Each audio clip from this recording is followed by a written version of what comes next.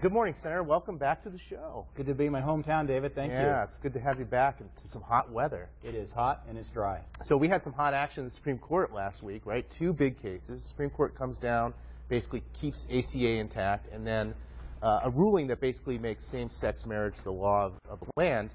You criticized both decisions. What was wrong with both of those decisions? Well, I think as it relates to Obamacare.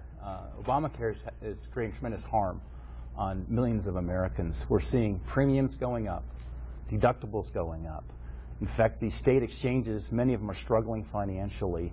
We've lost the freedom and choice that we used to have in making this very, very important decision on health care. So I was disappointed in the decision, and I support the repeal of Obamacare. It reminds me of growing up and fishing that when your line gets really, really tangled up, you try to tangle it up. Sometimes you have to cut the line and tie on a new fly. I think that's where we're at right now with Obamacare. It is a 2,700-page tangled mess. It's a poorly written law, and it's creating a lot of problems right now for the American people. Now, you said in the press release that was sent out that you were looking for perhaps a Montana-built solution for health care. What would that look like exactly? Yeah, well, I think most Montanans have an instinct that a Washington, D.C.-led solution is not going to be the best solution. We can do better. Obviously, what works in Montana may be very, very different than New York or California or Florida. So a couple of things. I'd like to see us expand the health savings accounts. They used to be larger. Obamacare cut them down. I'd like to see the ability for all Americans, all Montanans, to be able to deduct their health care expenses like you do if you are getting your health care through your employer. I think we want to provide more choice, allow portability of health care insurance. But the bottom line is returning that choice, that freedom back to the patient. Put the patient and the doctor back in the center of that equation, not D.C. bureaucracy. You know, it's interesting. When I just took 17 students, we were talking about this abroad to the UK, and we had to go to the hospital. Actually, I had a student that hit her knee, and she had to go to the emergency room. We had no paperwork.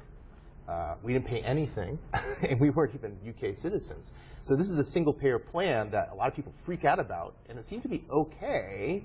I was just wondering, why do we have to rely upon health care being provided by employers? Maybe this system might have been more sensible? Well, I want that choice to be made by the individual.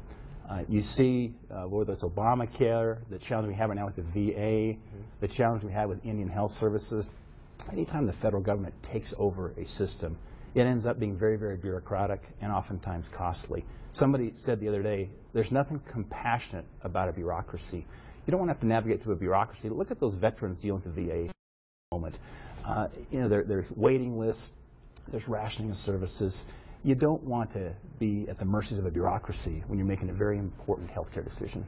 Governor Bobby Jindal of Louisiana, who's running for president, basically came out after those two decisions and said, let's just get rid of the Supreme Court. He was very upset at what he saw as the overriding of the will of the people when it came to gay marriage. Do you think we should get rid of the Supreme Court? No, I don't think. I mean, that's a very, very important part of our institutions of government. But I think he raises a legitimate concern as it relates to the court overruling the will of the people. I think it's important that we have democratic processes, especially in some of these issues that are very, very contentious. They've been very, very polarizing. And you know, the people of Montana, by 2-to-1 majority, define marriage as being between one man and one woman at the ballot box. Let the people of Montana decide how we want to define marriage. Not having a court that, by the way, that court was deeply divided. It was a 5-4 decision. Let's return those decisions back to the states like we do with our tax laws, like we do with adoption. There's so many very important issues where the states can have primacy.